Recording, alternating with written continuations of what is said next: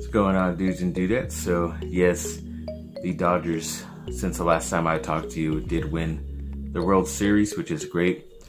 And I did see a cool stat as well saying that it's the first time that both the Lakers and the Dodgers have won in the same year the championship, which is really cool. Of course, the last time was 1988 when my sister was born, so of course that's the only thing I'm jealous of her. Other than that, I admire everything she's ever done, so yes, that's the one thing.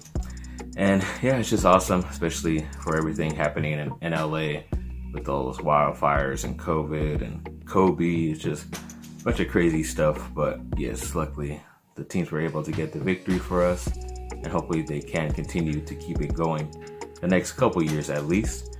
Then also the Chargers sadly were, like I said, dealing with wildfires. A couple of them popped up in like the Irvine and Yorba Linda area, and of course the Chargers kind of like work out over there, so a lot of their players and like staff had to be evacuated to hotels. So hopefully it doesn't affect the game this Sunday, but you just never know, sleeping in a different house. But yeah, it's just a little hurdle they have to get through this week. Hopefully, I believe they're more contained the fire, so at least we're going in the right direction as of right now. Then USC, the program, has teamed up with this company called J1S or JS1 Productions to create this Boulevard program or something like that, Boulevard Studios, and it's kind of to help guys in a couple years once they're able to make money on their name, likeness, and other stuff outside of doing it for the college. So on their social media or anything like that, to get a boost up, this company really helps do that for them. So maybe this is also a recruiting tool to be able to say to other guys who may not have something like that and have big stuff outside of football, be able to make money like that, than to come to USC, because it is right smack dab in the middle of the LA market as well. So a lot of opportunities to make some cash here and there, legally this time. But yeah, should be cool. Hopefully it does give a bump in recruiting, because USC definitely needs it in my opinion. Then Justin Herbert of the Chargers, the quarterback, was named the AFC Offensive Rookie of the Month.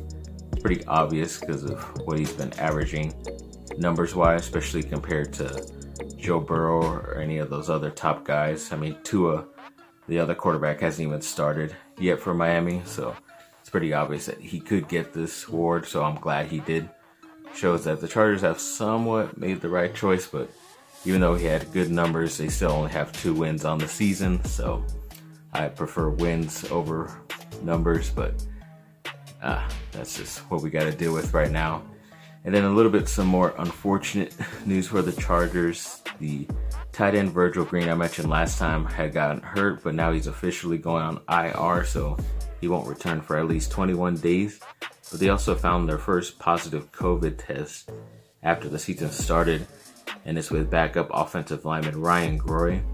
So it's a good thing that it's not one of the starters, but it does suck if he was around any of the other guys at the time.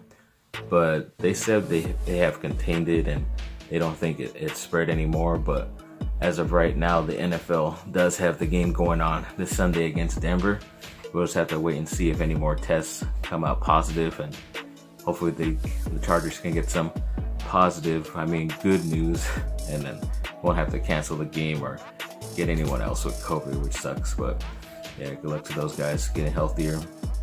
And then Duke finally got their matchup in the ACC Big Ten Challenge, where the two conferences play each other in basketball just to see who has a better record at the end overall. So usually Duke wins this game, even though they've been playing like people from Michigan State and Indiana, who are always like top 10 teams at the time early in the season. But luckily they get a cupcake, in my opinion, in Illinois. So hopefully they do get that victory. It is 2020, so you just never know. But yes, hopefully this will be a cupcake for them.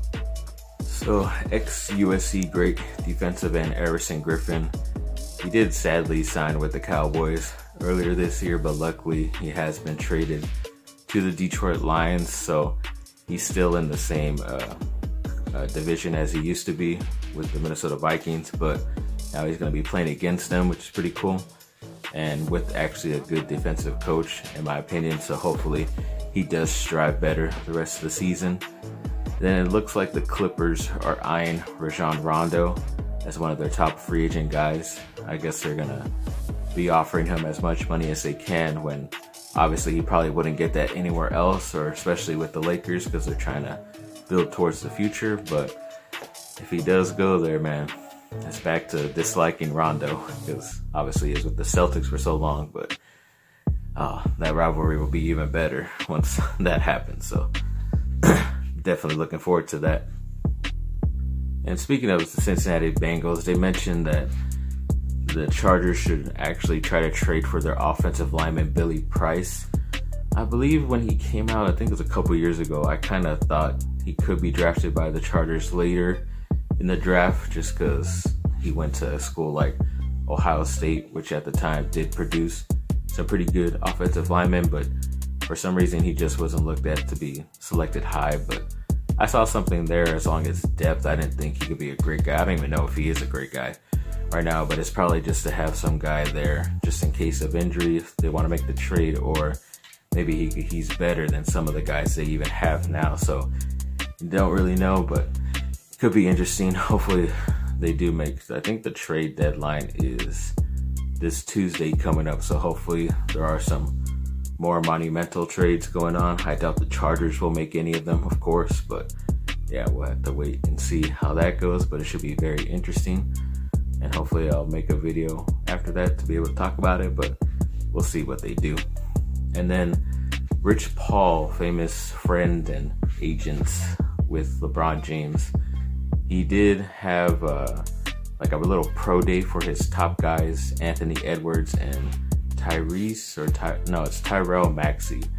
And I guess he's their new clients. He's trying to get them drafted. Obviously, Edwards is projected to be #1 overall anyways, but I guess it was also a little bit of a thing to try to get Maxey some views and looks at. But the only problem I see of it is that it always seems like they try to get a guy who's a client of Rich Paul, LeBron's friend, onto the team of the Lakers. And of course, if this guy's a rookie and if he's selected in the second round, it's a lot easier to buy a second round draft pick than it is a first round, which I've seen from a lot of teams. So if he does end up getting selected there, I think he's definitely going to be bought out by the Lakers. And from what I saw, he's looked okay. He's just all right. He just still needs time. He's still very young, but he has some talent. But I just think you need guys who've been there in college a little bit longer to help you out right away that you get on rookie deals, in my opinion, in the second round.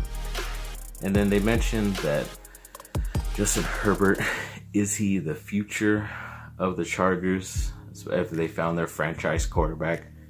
Obviously, I always mention that I have to wait and see, just because I need to see more, especially if it's someone that I didn't have high hopes for or didn't really like going into the draft process or anything. At times, he's still very inconsistent and very inaccurate, like how a lot of his faults were coming out of college, which is, it sucks that it's still in the NFL, but you never know. He could get better. Hopefully he does get better. He just needs better weapons around him, which is why I think the Chargers should try to trade for another good wide receiver. Just give up a later draft pick, take him off someone else's hands. But of course, they never listen to me. But like I said, we'll wait and see. Thanks for watching, people. Like and subscribe. Comment down below. Let me know what y'all think. Have a great rest of your day. Bye, dog.